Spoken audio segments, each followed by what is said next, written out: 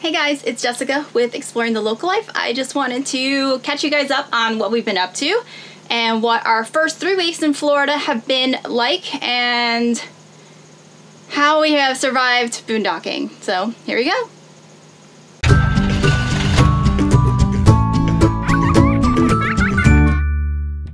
Alright, so we are about 3 weeks into our trek up the East Coast. We started out by going to Florida first, and that's where we have been.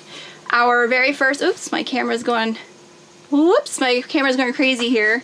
It keeps trying to focus on something else. We have a FAU for our computer that acts as a stabilizer, and I'm still trying to figure it out.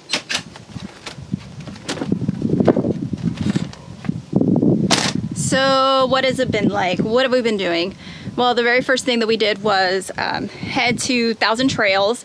We went ahead and purchased that membership, and it was great. We stayed there for about a week. We had full hookups, and it was the 1,000 Trails in Claremont, and we got to watch like fireworks over the lake, and we got to go to the pool, and we were just down the street from like another family that RV'd full time. They had like 7 kids. It was amazing, amazing, amazing. After that, we left and we started heading north. We were trying to boondock with somebody, and via Boondockers Welcome, we decided to join that group as well.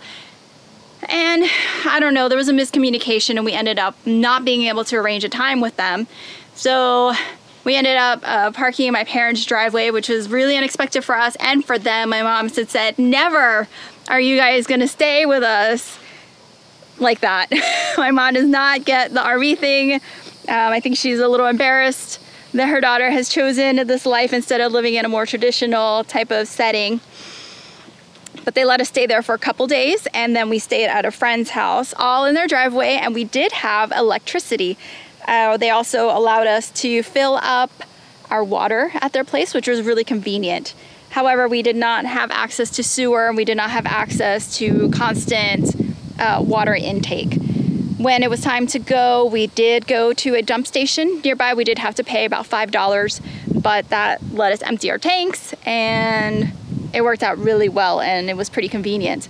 Then after that, we headed to another friend's house where we are staying right now on 40 acres. It's pretty awesome. We're surrounded by cows and buffalo and all kinds of wildlife, and we are absolutely loving it. Now here we have been a lot more on our own, I guess you can say. We have not had access to electricity. We have not had access to sewer. And we have not had access to continuous water. So we have been using the generator. The weather has been fantastic, so we haven't really had to run the AC yet. It's a perfect spring in Florida. Temperatures in the 70s. We've been getting fantastic, as you can see, flow of air. Hopefully you guys can hear me and I don't have to redo the video, but I might end up having to do so.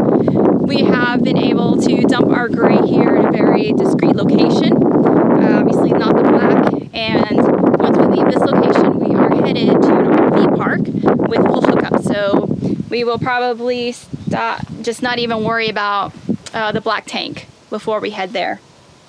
And that's really been all.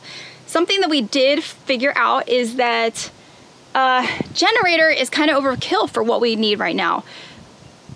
All we really need it for at this point with this beautiful weather, I apologize for my hair is just like all getting in my face with the wind. We've been using it mostly to charge our devices, and that's kind of ridiculous. So we really need to look into solar and figure that out, because running a generator just so that we can have computers working so that we can get work done is, I don't like that. I think it's kind of an inefficient way to be using the generator. Of course, as summer approaches and we are in hot weather, we'll probably need to run it with a generator, but we need to find an option. If we can find something cheap solar along the way, I don't know if that's even possible, but we may do that just for charging the devices. So we'll see. So things are going really well, and we're having a wonderful time. So there we are. That's pretty much what we've been doing. We've been learning a lot about our water usage. We need to tone that down, use less water. We are thinking that definitely we need to do a composting toilet at some point if we're going to continue boondocking, so that we can use the holding capacity of our black tank and actually have some gray water in there as well.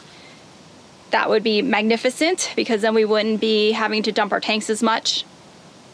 As far as overall water usage, we've been doing dishes and things like that, and that really uses up a lot of water. As far as like showering, things like that, yeah, when we are boondocking, we don't really do too much showering. Something that we did learn about that we've been loving, Epic wipes. Holy cow, these things are amazing. They're huge, they smell good, they're all natural, and we have been using these to take our baths. The regular wipes, I know that they sell like baby wipes and whatever wipes, and they're tiny. They don't really, you have to use a bunch of them, versus using one of these. They're terrible, magnificent. We love them. Almost too big for me to use, but they have been fantastic, and we have been using these for sure. And we have a special if you want to try using them. Go to epicwipes.com and enter local10 when you're checking out, and you will receive 10% off of the product. Try them out. They have been great for boondocking and any type of outdoor sweaty ickiness. This takes it right off. Epic Wipes.